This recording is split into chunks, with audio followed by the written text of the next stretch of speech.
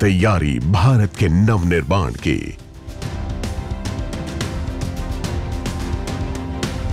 एक इंटरडिसिप्लिनरी शिक्षा का केंद्र, तीर्थंकर Mahavir university, Moradabad.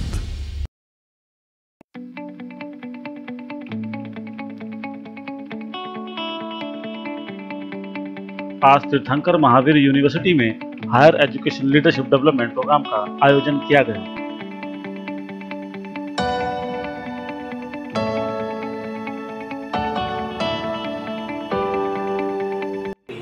There isn't an accumulated experience and expertise on how to do things right. So, if things are happening here well, it's because of the ingenuity of the leadership. Perhaps some. I'm joint registrar research in the university. Today morning, when I met Dr. Pandey, he said you are appearing to be very happy today. In fact, I'm looking forward to a great learning experience from this session. Welcome, sir. Assignment here, and I'm looking forward for academic input in terms with the managerial aspects, the innovative aspects which are being run worldwide and which we should emphasize in India. We were basically subjected to rule by invaders from the north. So the Indian education system had to retreat into basically religious infrastructure, mainly temples. Finally, that's a huge number of students. Yeah. Skills to be an effective mechanical engineer in order to do something in industry, production, design, operations, optimization, whatever, right? For which he needed all those skills. I take him and put him through a master's, say in operations management in his case. Here, I have already channeled him in a narrower direction. Contributing more to the organisation and to its leadership. And in fact, if there's one thing I've felt as I've met academics all over the world, it's that people can actually get to very, very senior levels. No comment on present company at all, but I've met vice chancellors who, it sees to me, have actually never really grown out of a mindset, which is really what they're there to do, is teaching and research. They've never, if you like, internalized the role of being a manager or a leader. I think it's worth saying that, of course, some of these patterns, and there's a particular kind of aspect to it which is unique to universities, but actually the process of moving from being a technician to being a leader is a challenge in lots of sectors. For example, when I work with professional service organizations like legal firms and financial services firms, they have a real problem with it because comes from the University of Oxford Business School, where a few years ago I was involved in the recruitment of the current dean. A lot of responsibilities, but you are not empowered to do anything. So you were told that you are not empowered, but when you actually do, you find that you are not empowered. So I think I'll come to answer the question, but it's also almost one of the biggest challenges, I think, for leaders is how do you get to the point where you can pass on to the people working for you the freedom to decide how they will go about doing things, because there is a part of very many leaders' brain, or that very many people who gravitate towards leadership have a deep-seated sense that they are the most capable person in the organisation, and the way that they would do things is actually the best way. And one of the challenges for those people is how do they create environments and create space for the people working below them to kind of flourish and succeed. One of the aspects there is how far do you let things go when you think they're going in the wrong direction, and how early do you intervene? Because what I would observe is that the people at that level, when they're intervening too early, they do send very early messages that actually there isn't space to. So, looking into, because we have to give education, we have to teach the students, we have to take the work. We are, whatever manpower we have, we are giving them the maximum load which we can give them. So in such situations it becomes very difficult to do a workload balance.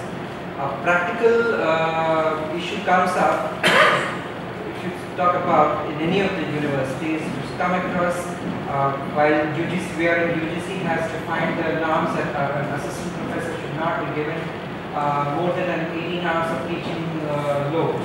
For an associate professor, it should be. It is a business. If you don't run like a business, it will fail, right? But the business has slightly different objectives. That is the difference between a university business and a retail business or a transactional business, right? So, if I'm a great strategic leader of, say, for example, Hero motorcycles or whatever, Hero Motors, I would have figured out if I'm successful, not equal distribution of workload. You prioritize. You take risk and invest people's time in some areas. Some of it will be wasted. You know that already, but you do because there is a risk alongside a reward. So I take that risk. Right? Same things should also happen here, customized to education business. Right? So, my name is Rao Bamadimari. I am essentially a retired academic leader with experience in a number of countries, mostly in the West. Currently, I'm in India doing some charitable project in Gandhinagar, developing a university. So it's not unlinked to our visit today to TMU. Our first impressions have been very positive. The faculty we interacted with have been very enthusiastic, eager to learn and eager to develop both themselves and the university. It's relatively a young university, but I think it has already established itself firmly with a clear vision and with the commitment that the Vice Chancellor and the faculty have demonstrated. I have no doubt within the next decade it will start to emerge as one of the leading private universities, not just in this region, but I would like to think across the country.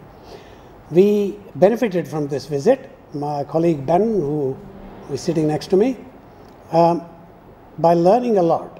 This is about mutual learning. It is not about just talking to people about what we have done in our lives, but it is about learning from them so we can then moderate our knowledge as well.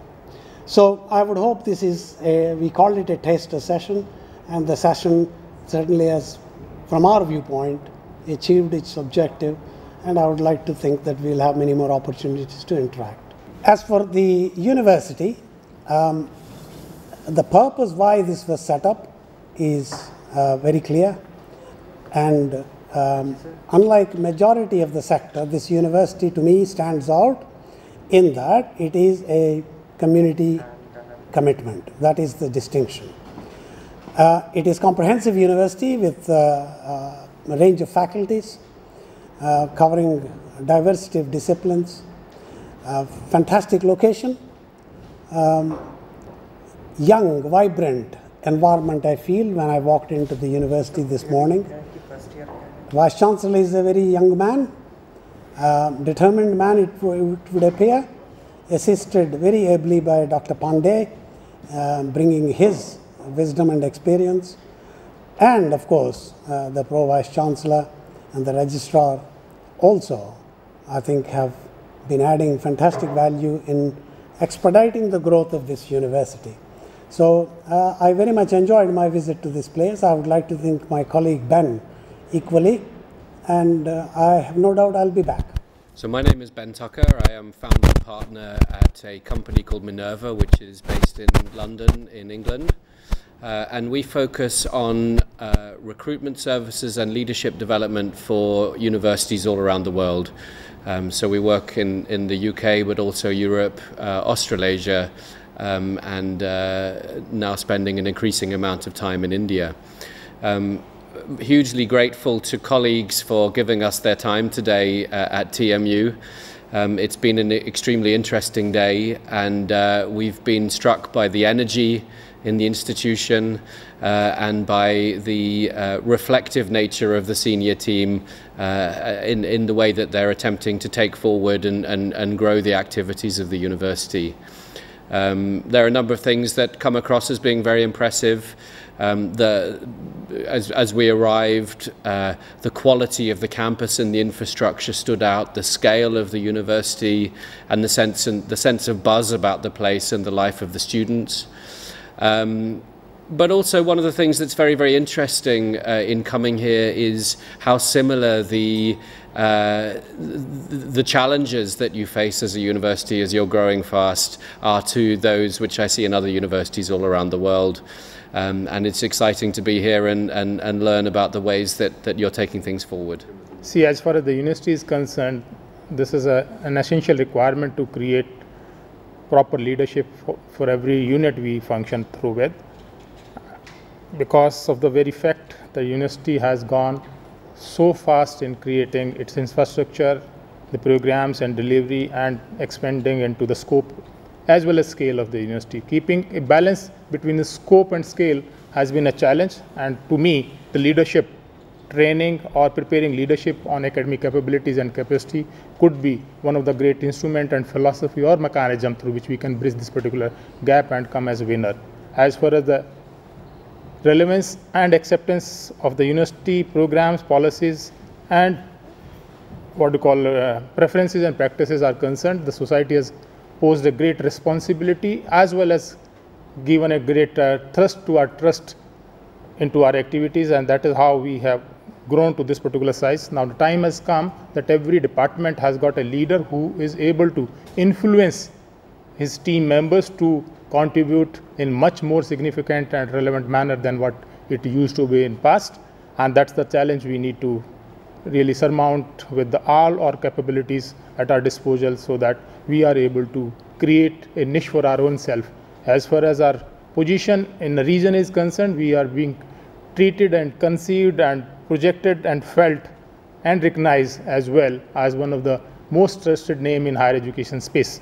But that is not the end, because universities are universal in nature, and that particular place we have to create ourselves by committing to all traits a leader is supposed to possess in every sphere of its functioning. That is what the aim is, and I think this particular activity which was carried out throughout the day is going to be in that particular direction to strengthen our belief and bridge those gaps wherever they were, so that we can lead from front and create better conditions for our operation, preparing our students today for facing the challenges of tomorrow. That's the basic endeavor in all activity we carry out, because creating citizens for tomorrow who can think, because thinking and teaching of thinking is an empowering process, so that we can prepare our students. We are creative, caring, and competent enough to face the challenges of tomorrow.